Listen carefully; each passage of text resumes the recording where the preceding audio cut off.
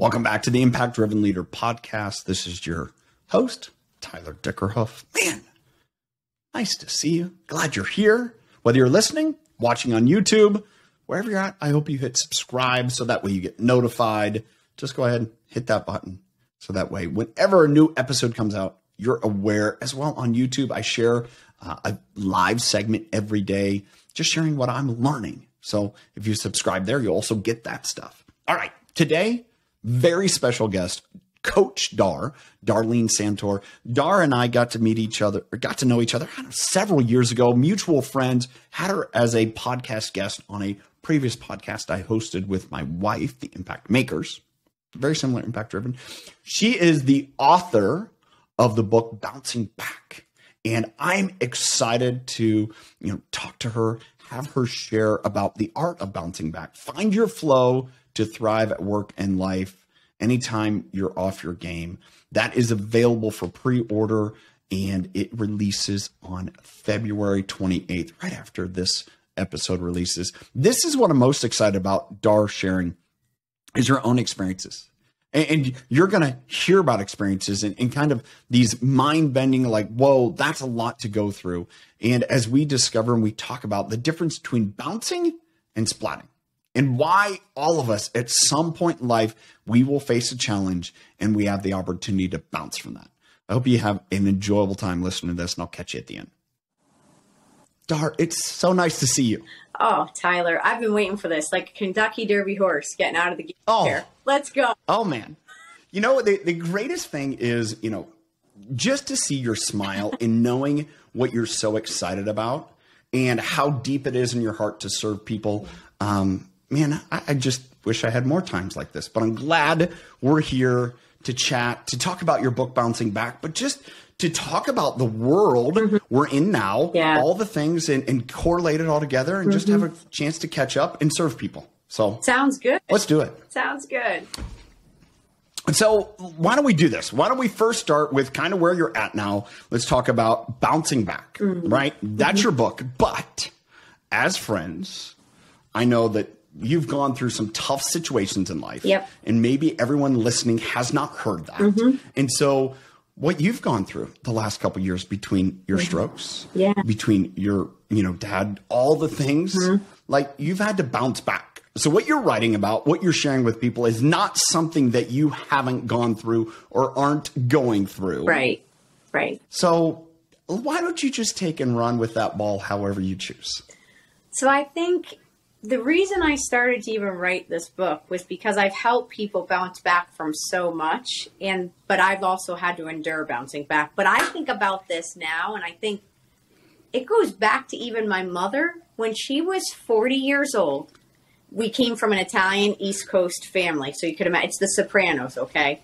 And so, she had a massive heart attack at 40, triple bypass at 40 years old, and what the pain she had to go through, what she had to endure at 40 years old. It's early, and it was hard, and we didn't have a lot. So she was working 3 jobs. I saw this woman bounce back like no one else I'd ever seen bounce back.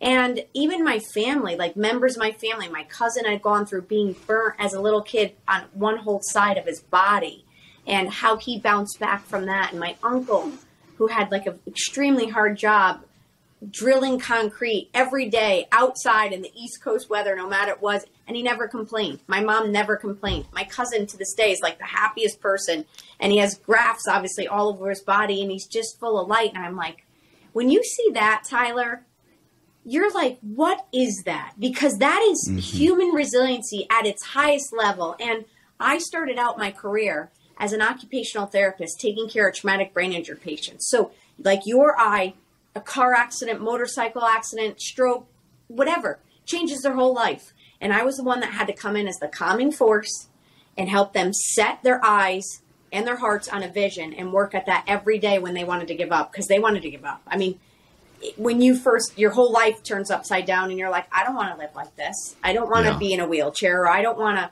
live with half my body not moving, whatever it may be. And I was like, we are going to do this. The irony of this is at 25, I'd gone to see a chiropractor. I've shared this with you before. And when they manipulate my neck, they rip the artery to my brain, and I have a bleed and I suffer a stroke. So the very patients I'm taking care of, I endure suffering symptoms. Thankfully, no paralysis, but I have to endure my first setback, major setback. And I wish I could say that was the only one, but I ended up having 3 strokes now. The last one was about 3 or 4 years ago. And, losing both my parents over the past 3 years. My dad most recently just a couple months ago. In the middle of writing this book, going from my 3rd stroke to my mom having a stroke. Well, my mom had one before me, then I had one after. Then she passes away. Then COVID hits, and all of, I'm in sports. I coach pro athletes and world leaders, helping them with their mental skills. Well, COVID hits and everything shuts down like it did for all of us. And I thought I had hit my stride too. I'd really hit a career stride. And I'm thinking, what in the world? And I'm trying to write this book and then start to bounce back better than before. Then go through massive heartache with someone that I thought I'd share my life with.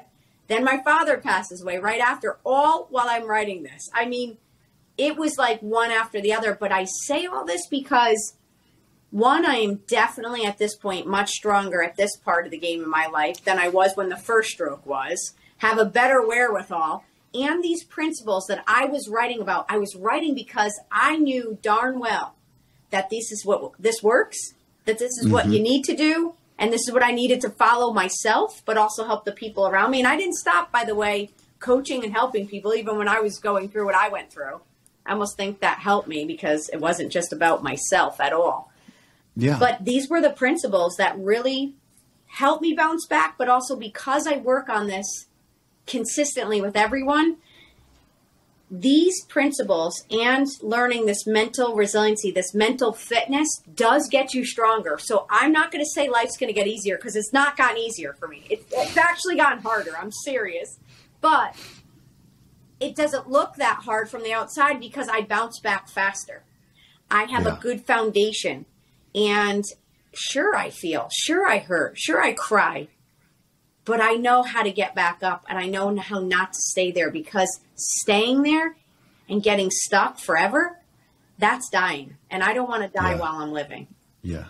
So let's kind of take that. It's like, explain what is bounce back.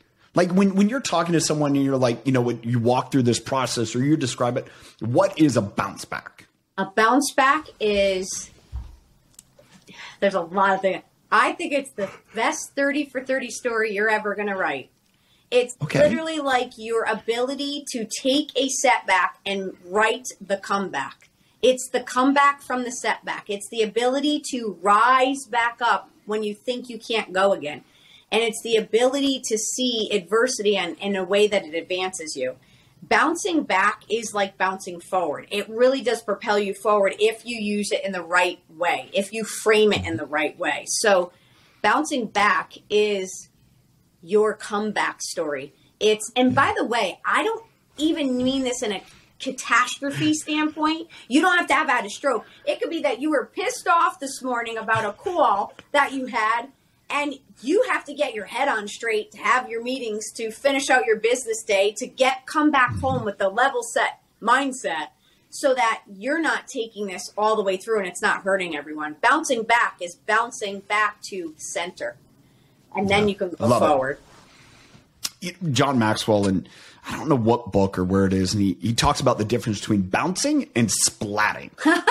And to me, that's kind of like this element of like, all right, I'm going to choose to, like you said, bounce forward. Yeah. I'm going to use this moment. I'm going to use the tools that you talk about in the book, but also choose to do that instead of splatting and let it get me down. Or as you described, you end up letting it bury you. Yeah.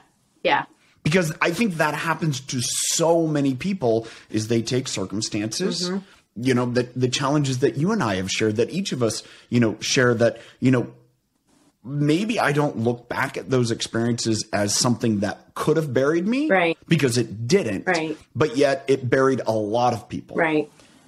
And I think that's what you're talking about, the difference. And so, as leaders listening into it, I mean, right now there's a lot of people right now that are facing this. Okay. They're facing this.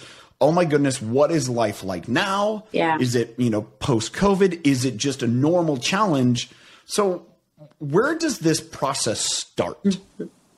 It really starts. So principle number one, the reason I started with principle number one was called embrace the suck.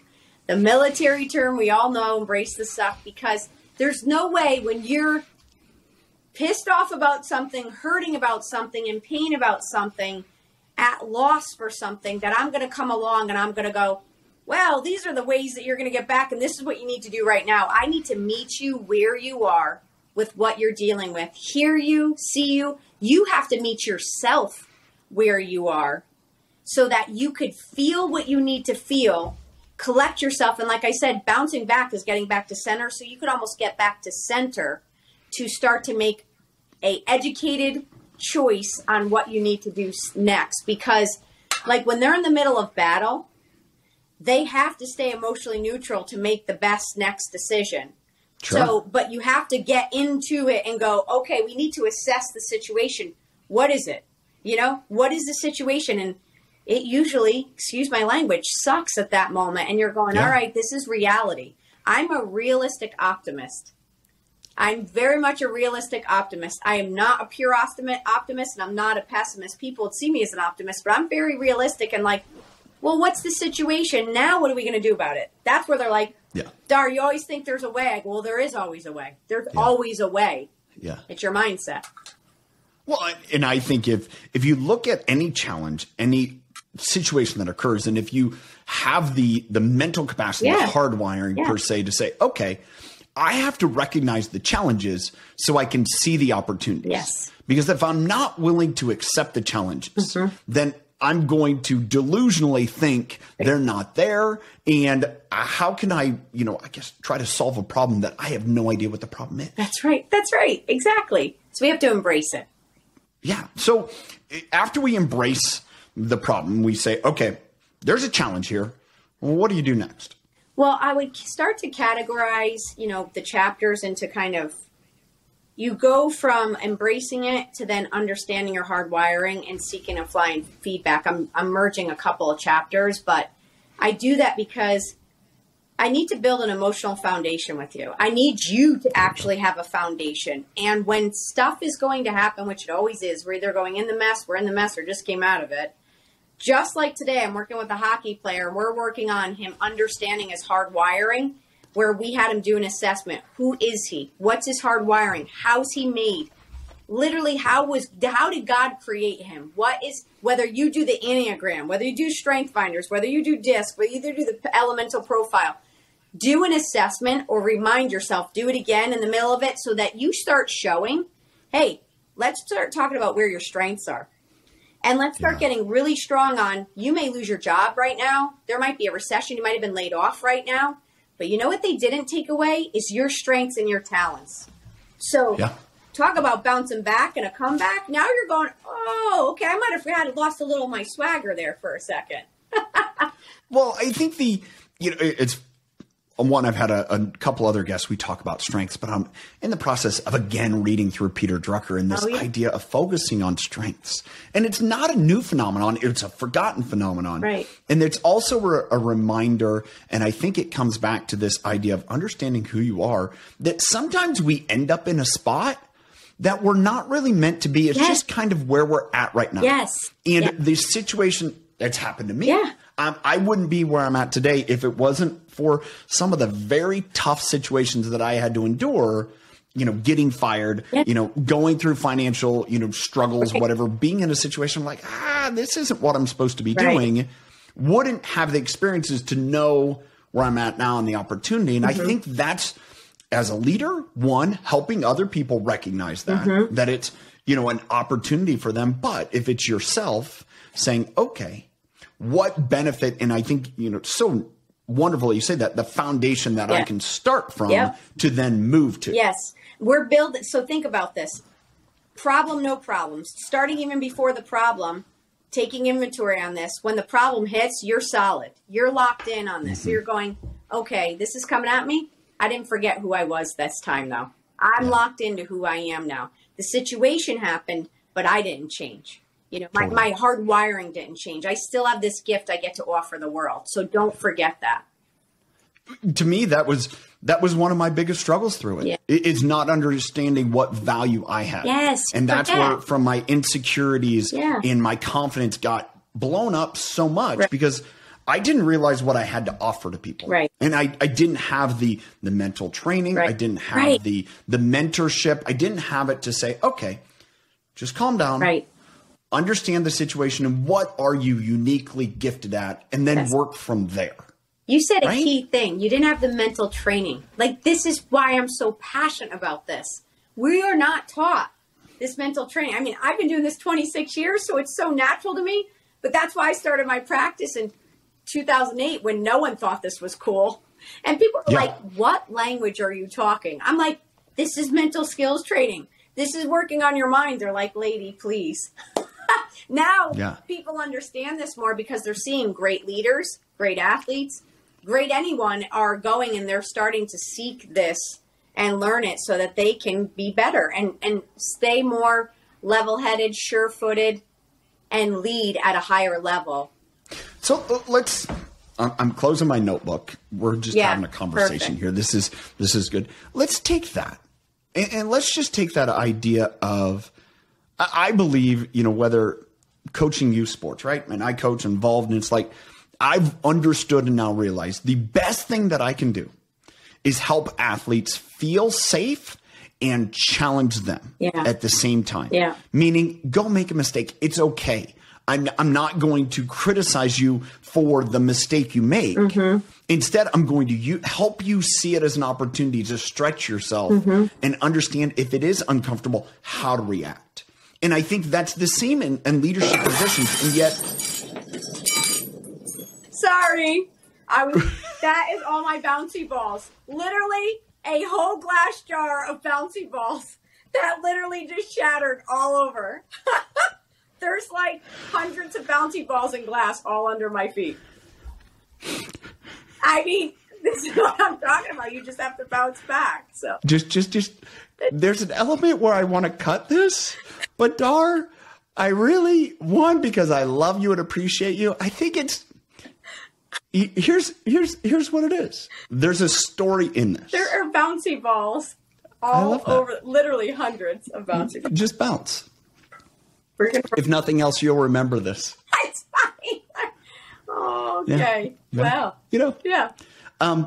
So let's get back to athletes and talking about mistakes. Mm-hmm. Sometimes you drop a jar and it breaks and balls go everywhere. Mm-hmm. But instead of getting upset about it, realizing, okay, what can come of this? What value? You're going to have a story to tell now. Oh, yeah. Right? Yeah. And I think those are the pieces when it comes back to we talk about being realistic and understanding the situation. Yeah, it sucks, right? Mm-hmm. But I can move forward from here rather than let it weigh me down. And I think if leaders do that with others, they help them build resilience. Yes. Gosh, that's so true. One, you're creating the ability to be agile. You're creating a safe environment that agility is actually how we thrive. And that's how greatness happens through agility. And so when something happens and you allow people to, when something happens, you emotionally stay somewhat neutral. And not that you don't feel it, not that you don't in the middle of a game or in the middle of something at work or like the scenario, something breaks, whatever happens, you have to just say to yourself, like, okay, again, let's embrace the suck. Let's figure out where this is. How do we stay agile? Because the greatest delusion we could stay in is that everything's going to go perfect and everything's going to go as planned in our life and in business. And that is the greatest delusion that people have bought into. Do not buy into the delusion of that. What you should buy into is things are going to go wrong. How will we stay agile when they come? It's like when it comes, it's like almost like, wow, this is actually a situation that I get to start building grit again. You can't train without any stress on you. So you can't build the mental resiliency and grit. So this ability when problems come to say, how will I handle it this time? And you won't handle it great every time. But every time you try, it's another rep in. That's why I call this mental fitness. How much do you think grace plays into it for yourself? I want you, one, because hopefully you trust me. Yeah. Like yourself right now. Yeah. Grace, right? Oh, There's an first accident. of all, having 3 strokes, I can't tell you how many things I've dropped sauce, red tomato. You probably just have a glass-free life. Yeah, Don't, yeah, let's I be honest. totally have a glass. But I mean, I dropped it in my kitchen, white, everything, and I had to get to a meeting, and there is sauce everywhere. And I looked at it, and I go, well, Yeah. I legitimately, there's nothing I could do at this moment. I'll be back to fix it. It's hard. But here's the thing, because I've gone through so many things that have happened, grace and also the power of perspective. Think about this. Okay. Is this the worst thing in the world? That if this is the worst thing that's happened to me all day, I drop something, or even, you have a bad meeting, or you don't get started on the team, something, even health problems. If you are still here and breathing, you still have another chance. And a majority of the stuff that bothers us, health is a big thing. But a majority of the stuff, like, your kids don't do something, you break something, something didn't go well at work today, you got annoyed driving home. But if that's the worst thing you had to deal with in perspective of all of life, you're doing damn good. And so gratitude comes into it. Grace and gratitude, I think, go along with it. Yeah. Well, and I think of like a circumstance is it's not, again, tying into the bounce back. It's not what affects you. Mm-hmm. It's not the instance. It's not the event. It's how do you react? Absolutely. Right? Tim Kite is, E plus R equals O, and it's however you react to it. And I think whether as a leader or as a coach, it doesn't really matter what happens. Right. Right. It's how do you react? Yeah. Or when it happens to someone else, how do you react to it? Yeah. Yeah. Do you guide them through the process? Mm-hmm. Do you have grace for them? Do you say, okay, here's this opportunity. How can we use this collectively instead of, I guess, finding a pile-on effect where it comes back to that, hey, let's make this a splat rather than a bounce. I love that. I'd never heard of that, but I love it. And the reason I had the glass thing I was going to show you from that was because when you take a bouncy ball, it doesn't splat. It bounces, and honestly, you don't even know which direction it's going to go. Sure. It goes all over the place. That's kind of how we think we're going to go in this way, but sometimes it could go in another direction. Can you move? Can you go get it? Can you bring it back? The other thing is it's just staying open. The bouncy ball is a metaphor for the harder you bounce it, the higher it goes too. So all of this is a metaphor for we are meant to bounce back. We are not meant to splat. To hear, I think the way I look at that too is a splat is because it's so heavy. Whereas when you get your mindset and mental fitness kind of so locked in, you're lighter. You're mentally lighter. So when adversity hits, you bounce and go. A splat is just so heavy to me. I think of it that way. So stay light in your thinking. Stay light in your heart. Stay light in your emotions. You still take things seriously, but stay light. Stay agile. And like the palm tree, Wayne Dyer says, like the palm tree, it could bend in 150-mile-an-hour winds and come back up. So stay agile. I want to take an opportunity, and this is in popular media today, right? Sports media. Jessica Pegula. Jessica Pegula. Okay. The tennis player. Yes. Whose mom, Kim, had the heart attack. Just found out about it, and it happened back in June. And one of the articles that I read, and you know this, you see this in athletes that are on the stage and they're in front of the world performing. And yet no one knows what's going on behind the curtains. Yep. And connectively, that's us every day. People we work with, there's stuff going on behind the curtains. Yes. And she shares in an article, I think it was in the Athletes Tribune, that she goes, I need to talk about this. Yeah. Because it's been burying. Yes. Yeah. So talk about, going back, we shared that earlier, bearing, but how important is it to discuss what we're going through with others as a process, not to be a victim, but yet to help us get through that so it doesn't become this heavy weight to where we can't bounce? Well, it's getting it out. And you have to find the right people that you could discuss this with. This is a little bit of a twofold because we've gotten to, in some ways, where some of the younger generation is like talking about their emotions now, which is so good. But sometimes I'm seeing now the shift where they stay talking about it.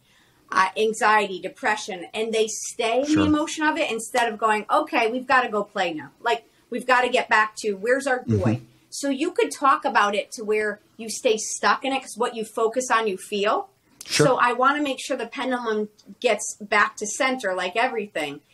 But yes, in general, especially like a lot of the athletes I talk to, they need a confined space that they will talk to the right people that they know it is not going to go anywhere. Confidential space, not confined, confidential space where they can go and it's not going to be shared so they can get it off their chest because if not, anxiety is real, panic attacks are real, things happen. Sure. So it is important that you find someone to talk about and you can use your life. I mean, I use all my scenarios where I'm like, you know, this is what's been happening. And I have one or two, really two confidants that I could go to and I say, this is on my heart. I get 24 hours to talk about this, feel it, and then I've got to move forward. I have to. Yeah. So if I feel better once I get it out. And your brain, once it gets it out, it's like, oh, we don't have to fight or flight this. We've talked about it. We've actually heard if we can find a resolution or a solution. And sometimes it's just saying we don't have it. And that's enough to say, okay, we can let it go now. Yeah. And really choose to move forward. And, you know, there's one piece, we go back to Grace, is talking about gratitude. And I've had a friend share this with me, is using gratitude as a weapon. Oh, yeah. Oh, you know, being so grateful that, you know, the circumstance had, because one, what does this then present as an opportunity? Or it's building that resilience in me. So if I'm a little bit tougher now, I'm going to be tougher later when some other circumstance occurs. Yeah. Yeah. Gratitude is gratitude and the power of reframing, perspective, all of it. Yeah. You get to shift from, especially gratitude. You know, one of the players, when I was so proud of him at an interview, he said they had lost the game. And they said, you know, is it getting hard on you, especially on the road? And he said, at the end of the day, I'm still in the NHL and I get to play the best game in the world with great people. So I'm still grateful. I was like, yes. Yeah. Yeah. Yeah. It's, you know, you allow the, you know, the greatest opportunity is whatever game we're playing. Life. Is to play the game. Yeah. Yeah, it's a life. Is it work? Is your interaction? I mean, it's a game. If you can look at it, it's like, all right, you know, Simon Sinek, you know, the infinite game. Oh, and it's this idea, as long as I'm continuing to be in it, and I think the opportunity, whether it's from our personal self or extending out to others, to say, hey, if we can find the tools so we can bounce back through whatever happens, that's going to help us succeed more in the long term, because it's not going to overwhelm us. Yes, absolutely. 1,000%. That's why learning these tools now helps you. I'm not going to say life's going to get easier, but I am going to say you're going to get better. You're going to get better at life. What the right way to phrase it maybe is, it'll help you be more composed. Oh, for sure. Composed, compassionate. You think about it, the professional athletes you work with, and it's like, it's usually the ones that are most mentally composed. Yeah. Able to, you know, dig into whatever they need. They have composure in the moment. Yeah. Those are the ones that usually perform the best. Yes. Emotional agility. I would say composure in the sports world, we call it, and in leadership, emotional agility. You could have emotional agility where, and neutrality. Neutrality is composure, where you're not reacting. You're truly responding in the best way. And so when the event happens, you take a pause and you say, okay, what is this information? What is it asking of me? What do I need to do about this? What's it evoking? And if you just create a little separation from the situation and what you want to do, your E plus R equals O, but it really does help. But that happens from practicing. And practice with the little things. Practice with the people that are triggering you right in your own home. Yeah.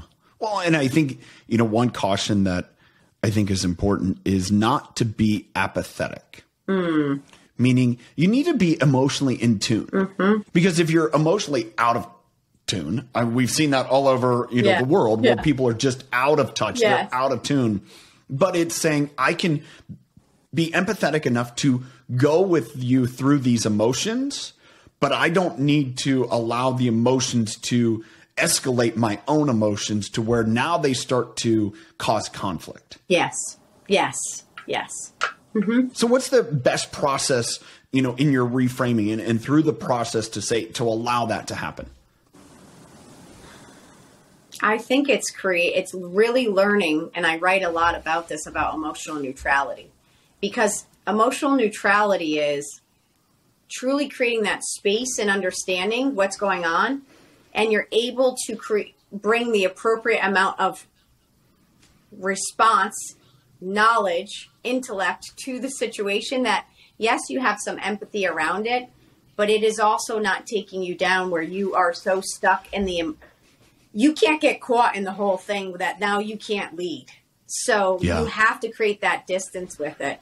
Think about it. When I walked into the room of my patients that were literally just had their legs amputated, or they have their skull removed because of swelling in their brain and they're not sure how to get back, I had to empathize for the situation, but I had to create a neutrality where I felt it, but I did not get consumed so much about it that I could not lead them through their most challenging time.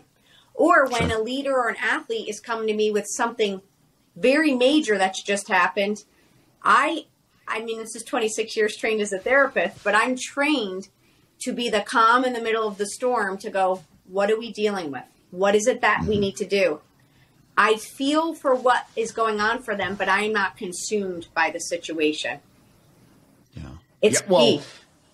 And I think that, one of the notes that I made is it's keeping in touch, view emotions, but yet being realistic enough to understand what is the path forward. Instead of being clouded by emotions to where you're just trying to say, okay, where's out, instead of saying, okay, what's the best path forward? Right. And by the way, majority of times, when I ask people, from adversity and what they went through, I would say, would you say that most of that ended up making you better who you are today? They're like, yeah. I said, so would you actually change any of it? And most would say no. Most things they'd say no, because we do get better through adversity. It's real, it's like I think of Gino Ariema with the UConn girls basketball when they won 111 games and then they finally lost. And he goes, good. Not that he wanted them to, but he's like, it's not realistic to learn this, that you don't win 111 straight anything. That's just not how this goes. Sure. You learn through, now he's like, now it's real. Now, how do you deal with this pain of loss? How do you deal with this feeling of failure or rejection or whatever it is you're interpreting in your head? How do you deal with this? Because this is actually what's really going to help you in life. I think there's an element of that is if you've never faced that adversity in a challenge, then you don't know what you're made of. Right.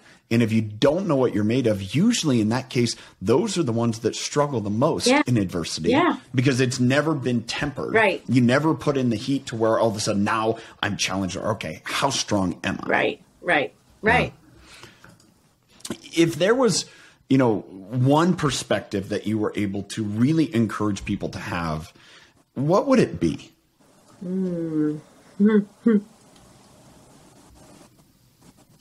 I think it would be the ability, all of this is so important, but quickly to be able to reframe situations. If you could reframe things, reframing setbacks, reframing situations, reframe the game, which is really power of perspective, you will be able to then bring in emotional neutrality. You will then be able to have a distance from your emotions a little bit. You'll be able to lead better. You reframe it to realize it's a bad scenario that's happening, but it's not a bad life. It might have been a bad game, but you're not a bad player. You might have had a bad day at work, but you're not a bad leader. As long as you're working on yourself, as long as you're making yourself better every day, the ability to reframe situations to say, is this the worst that it really is? Is this the worst that it really is? Is this scenario the worst thing I will ever live through in my life? I don't know, but is there a better way? Is this going to make me better? How do I reframe this? And we do live in a world and in a country right here that more often than not, we are blessed more than we are stressed. And stress meaning we interpret our stress, but we are very blessed in this world in a lot of ways. And there's a lot of things that people are going through, and I don't discount that, but I'll reframe things sometimes. Even my third stroke, I said, okay, well, I lost a lot of my speech. I lost my fine motor. I lost my balance. I lost my ability to read. And I was sitting there by myself doing my rehab in summer in Arizona, which is hotter than Haiti. And it's very lonely and isolating. And I thought, well, I may not be able to hold things in my hands the way I want to, but I still have movement in my arms. And I know I'm going to be able to come back as I did before. And even if for some reason I didn't, if this stayed where it was, I still can serve people. It may not be how I want, but I could still serve. And I say this to you today, and I mean this with all my heart, Tyler, that if God never blessed me with another thing, I'm beyond grateful. I'm beyond. Anything else that happens in my life is like a cherry on top. I still strive for goals that I feel he's calling me to. I still have dreams, but I could stay so grateful in this moment while not getting complacent, but just staying in a state of gratitude. Man, I love it. Dar, it's so great to catch up with you. Thank so great you. to see you. You too. Excited about your book.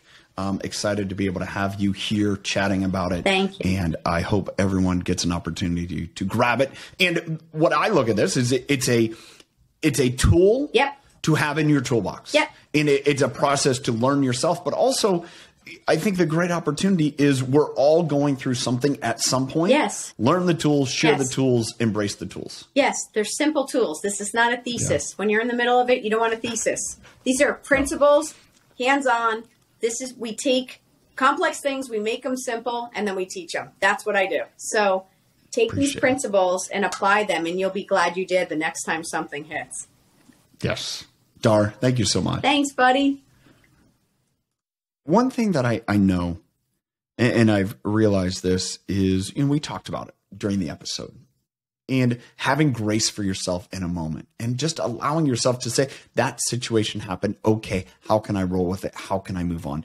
I think as leaders, one of the greatest opportunities we have for others is to guide them through that process. Instead of piling on, instead of, putting more on people and trying to throw out shame. I believe this. You don't build emotional, mental resilience by piling on people.